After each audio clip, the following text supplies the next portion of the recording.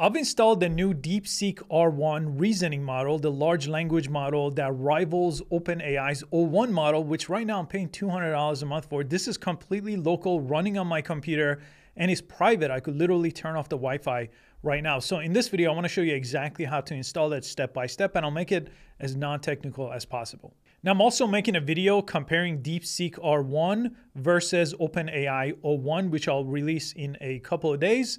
But in the meantime, I'm going to show you exactly how to install it. So if you go to deepseek.com, you could actually use their chatbot. So if you click start right now, it brings you to this page, and this is just available at chat.deepseek.com, and you could create an account and then you could use it here. That's not what I want to show you here. I want to show you how to install it locally on your own device so you're not using a website. And if you click Deep Think, this is the R1 reasoning model. Now, if you just have a normal chat with it, it uses a different model, not R1. It's called V3, DeepSeek V3, and that's been available since December.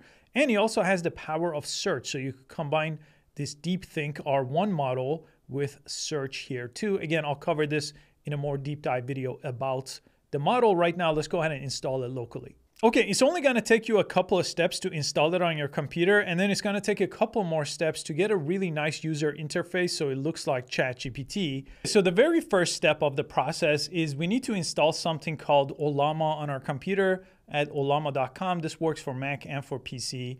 And just press download right over here. Choose your operating system from these three and then press download over here. If you're using Windows, it needs to be Windows 10 or later. Okay, once you unzip and install Llama, it's going to give you this pop-up right here. I'm going to press next. It's going to say install this command line, and then you can press install right over here. I'm going to type in a passcode. Then it's going to say run your first model. It's going to give you a little code here, just 3 words to use as your first model. Right now, Llama 3.3 is out, so I could actually change that to 3.3. So I'm going to copy this, and I'm going to press finish right here. Now, before I installed R1, I'm just going to open up and search for the terminal app over here. Now, this is optional, but I'm going to install Llama 3.3. So I'm going to type in 3.3 here. So it says Llama space run space Llama 3.3. I'm going to press enter. This is going to install Llama 3.3, which is obviously not R1, but this way we have another open source model that is not a reasoning model, so we could go back and forth in the rest of this process. While this is installing, let me show you R1. By the way, Llama 3.3 is 42 gigabytes in size, so make sure you have that kind of space here on your computer if you're going to do this. If you don't have that much space, skip this and just install R1, which we're going to install pretty much exactly the same way. Now we're on step 2. Now we have Llama installed. We're going to go back to the llama.com website. We're going to click on models, and we're going to see this DeepSeek R1 model available right here. Let me click on it. So R1 comes in multiple different weights and sizes. Okay, so if I click this, you'll see that it comes, the smallest version is 1.5 billion parameter. Now that's not going to be very good, but it's going to be very fast and very small. It's only 1 gigabyte. By default, it's set to the 7B model. And then you could go all the way up to 671 billion parameter model, which is 400 gigabytes. And no computer is going to be able to handle that, at least no consumer grade computer. And depending on how good your computer is, you may be able to get to that 70B model. But I usually recommend for these type of things, start with the 7B model and then see how it is with speed, because it's going to require pretty beefy GPU, your graphics card, in order to run this properly. Now, I also got this new GPU. This is called GeForce RTX 5090, top of the line GPU, available right now from NVIDIA. This is not sponsored by them, but they flew me out to CES, and I made a different video about the different things they rolled out there. But I'm gonna try to build a new PC, and I'm gonna install this in there so I could take advantage of some of these other models, so I could show you the local install of those. So I'm gonna start with the 7B model myself. So in order to install that, and we're just on step 2, installing the large language model using Llama, I'm going to copy this right over here. So it says Llama space run space DeepSeek-R1. That's the code I need. And if you were to install the other models, all you have to do is click on it here, and then you see it just adds that to the end of the code. So it adds 14B, and then you can install multiple models too. And then when we get to the user interface that we're going to use for this, we're going to be able to choose between different models too. But right now, just get started with one, and I'll copy the code from here, which is by default the 7B parameter model. Okay, so I restarted terminal so I could start here fresh. I did install Llama 3.3 before, but I'm gonna paste Llama space run space DeepSeek R1 again, which is what I got from that Llama website, and I'm gonna press enter here, and now it's gonna go ahead and install that. This is 4.7 gigabytes, this version of it, which is the 7B version, the smaller version here. Okay, and that took about a minute here. That depends on the speed of your computer, obviously, because it's downloading it. And right here, I technically right now have DeepSeek R1 running on my computer. This is how I could use it inside of the terminal app. And I could literally ask it anything. It does its thinking right here. How can I assist you? Okay, so I'll ask it how many R's in strawberry.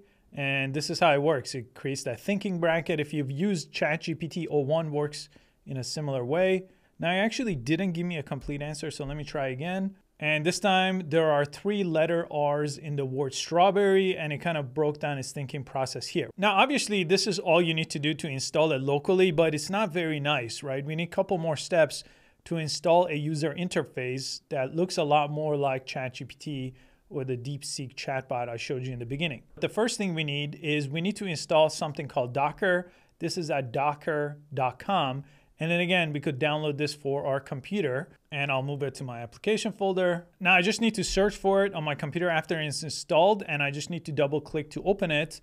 And it just needs to be open. I literally don't have to do anything else. And I'm not even gonna create an account, so I'm gonna skip this. Okay, and then you should see this page where it says your running container show up here, and there shouldn't be a container just yet. And we don't have to do anything with Docker. It just needs to be installed, opened, and minimized. So I'm gonna minimize it now. Now I only have one more step. So the first thing, just to recap real quick so we're on the same page, we went to the Llama website, we downloaded Llama, we went to the Models tab, we went to DeepSeek R1, we copied this over and installed it inside of the terminal app. That's all we did. And then we went to the Docker website, and then we downloaded Docker from here, depending on what machine we have, and we installed and minimized it. Now, the last thing we need to do is we need to install something called OpenWebUI, and this is what it's gonna look like. It's gonna run Llama 3.3, it's gonna run DeepSeek R1, any model, and we could pick and choose what model we want depending on what we're doing with it.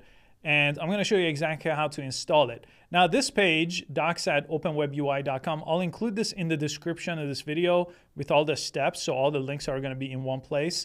And all I have to do right here, it says if Llama is on your computer, use this command, and it gives you this command right over here. So that's all we have to copy from right over here. I'm gonna copy this code, and let's open up terminal one more time. I'm gonna actually terminate this terminal and start a new one. Okay, and then I'll go ahead and paste that code over here and press enter. And it looks like nothing happened, but it did create something inside of Docker now. So let me open up Docker, which I had minimized over here. And you could see now I have something called OpenWebUI, and this is a container, and it gives me this port number right here, which is gonna open up a tab inside of a browser, but it's offline. This is actually not gonna be online right here. And then from this page right here, we do need to sign up for OpenWebUI to get that UI. And then after that, your computer could be offline. It doesn't have to be connected to the internet to use it. I already have an account, so I'm gonna sign in. Okay, now that brings us to this page right here. And this is what I wanna show you now where we could use R1.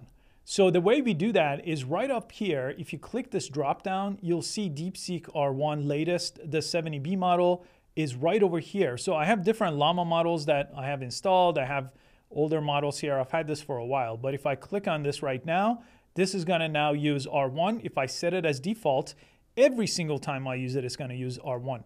But most of the time, I actually probably wanna use something else like Llama 3.3, which is what I installed in the beginning of this video. Maybe that could be my default because it's more broad and not a reasoning model, and then use R1 when I need it. But in this case, since it's a DeepSeek R1 video, let's go ahead and use it right over here. Okay, let me give it this prompt right here. Give me 10 challenges only a reasoning AI model can solve. And I'm gonna press send. I'm not gonna edit it, so you see the speed of it right here. You see that? It's almost instant because it's a smaller 7B model that I'm using. The higher the model, the better, but the slower depending on your computer here. And you could see it always puts it in these thinking brackets. So it starts a bracket and then it ends a bracket. So this part of it is actually not your answer. This is how it's thinking through it. And then down here, this is gonna be your answer. So it gave me 10 different things: problem solving, ethical decision making, strategy games, mathematical problem solving. So this just gives you an idea of the different things that it could actually do. And one of my favorite reasons for using OpenWebUI is this right here, right on top. I could choose this model right here, but I could actually select a secondary model. So I could press the plus sign, select another model. Since I installed Llama 3.3, I could run those side by side, ask it for the same exact prompt again, okay? And look what it does now. It actually uses both models side by side. You could see Llama 3.3 is like 10 times the size right now. That's the much bigger, that was 43 gigabytes. This was 4. And you could see how much slower that is. And this is why I probably need a much better computer here to run these models locally as they get bigger, because I mean, it's been what, like 10 seconds and I'm still not getting a response out of Llama, but R1 went to work right away. Okay, now it's finally going to work. It's very slow, typing out kind of one word at a time, but I'm running this on a laptop right now. So the fact that it is even running is kind of surprising here, this Llama 3.3, but you can see how fast R1 is, and then I could install more models. So let's say I wanted to install the bigger model. Since 70B worked, well, let's try 32B. At this point, it's super simple. I just go back to the models tab on the Llama website, click on 32B over here, and click on the drop down, copy this over, open terminal, paste this into terminal right here, press enter, and then it's gonna go to work. This is gonna be 19 gigabytes, so it's gonna take much longer than the first version I installed here. And then as soon as it's done, let me show you what ends up happening inside of this OpenWebUI. And if you look at my URL, by the way, I'm on the browser, I'm on Chrome right here, but I'm not on the web. I'm on localhost 3000. This is running locally right now on my computer. Now, while that's running, I want to also show you this because we recently revamped our entire e-learning platform for AI. And we actually merged with Futurepedia, which is one of the leading AI tool libraries and newsletters. And now it's a kind of an all-in-one type of platform. And we have a course specifically for this right here, AI-powered private chatbot. And this one is about an hour, but it really dives into all the different things you could do with running Llama models, running Mistral models, running different models. Now, I'm going to add a little section here about running R1 models. But it's focused also a lot more about the OpenWebUI interface, about actually giving your knowledge base to it, all kinds of different things you could do inside of that. So that's available here. And this is all in one subscription. So not only do you get this, you get all these different courses. Notebook LM course comes out tomorrow. So all these are going to be available under the same bundle. And we still have a free trial available right now. So if you want, you could actually watch a course for free, see if you like this platform. There's a whole community section.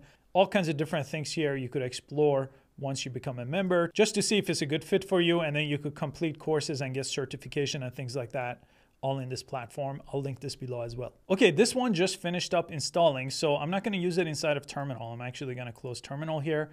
And now if I click this dropdown, it's not gonna appear just yet over here, but if I refresh this tab over here, now if I click down here, I'm gonna get two different R1 models. So now we have a 32B model and we have that 7B model. So I'm gonna click on this one instead this time, and let me actually start a new chat. Okay, let me choose the other one here. And in this case, I'm gonna run the other one. I just wanna show you kind of the speed of it here. So this is 7B versus 32B. I'll paste the same prompt, which is a relatively simple prompt here, right? It's not really doing any reasoning. Okay, that was not bad. It actually kind of worked. Wow, look at this. This is really surprising that the 32B model is actually working, well, not exactly as fast, but I mean, it's not like the Llama 3.3, right? Which took 15 seconds to even start. All right, not bad. So I could definitely use this on my computer. And once I build that PC with the NVIDIA chip, I could definitely run the 70B model if this is gonna handle the 32B model like this. Now, in the next video, I'm gonna use their chatbot and compare R1 versus ChatGPT O1, which right now I'm paying $200 a month for to get unlimited access to. So we'll go ahead and compare that. I have about 10 prompts ready for that, and I'll post that as soon as it's ready. Thanks so much for watching. All the links are in the description. I'll see you next time.